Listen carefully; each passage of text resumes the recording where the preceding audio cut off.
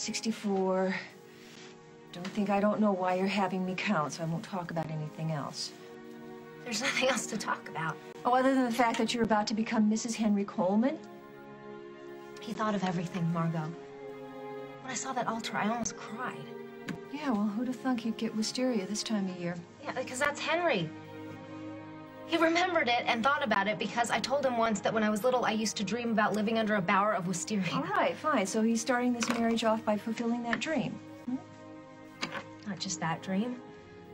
All of my dreams. Honey, that's a pretty tall order for any man to fill. What if he can't deliver? Everything is gonna be fine, Margo. I love Henry. Yeah, well, Katie, I was there when you walked in and you saw Mike standing there by the altar. And you know what? I have to get into my gown. You have never looked at Henry Coleman the way you just looked at Mike. Baby, you don't have to go through with this. I want to. Why?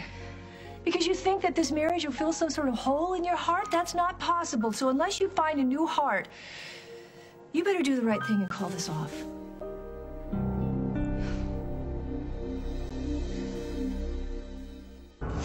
I want to marry Henry, Margo.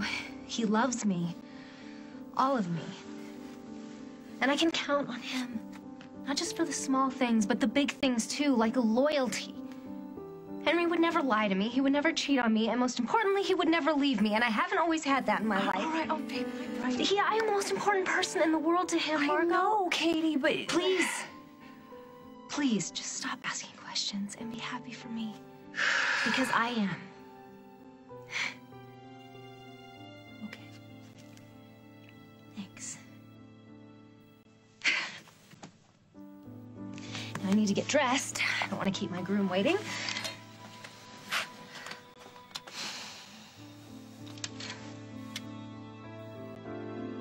Hey, I'm Margo Hughes. I remember you. Sibling humor.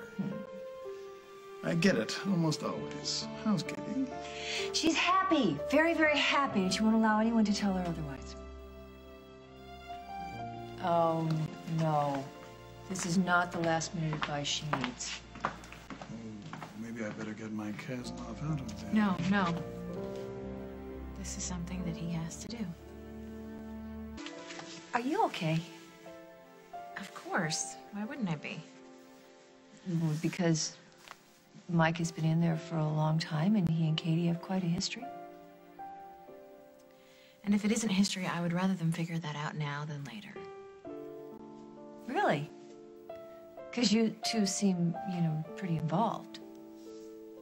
I love Mike, but I haven't lost my head yet. I've always known that this could be a possibility.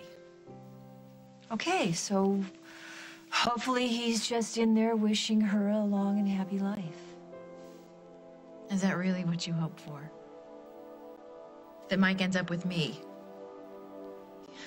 Yeah, I didn't think so.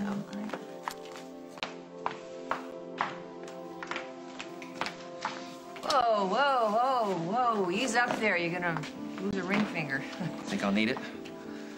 Yeah, I talked to Katie, and she's definitely planning on getting married.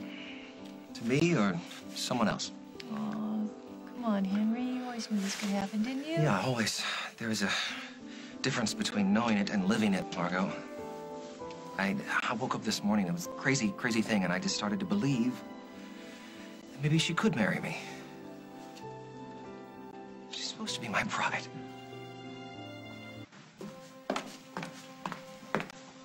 Katie will be ready in a minute. Ready? For me? I'm getting married. Yes. Getting married. Yes.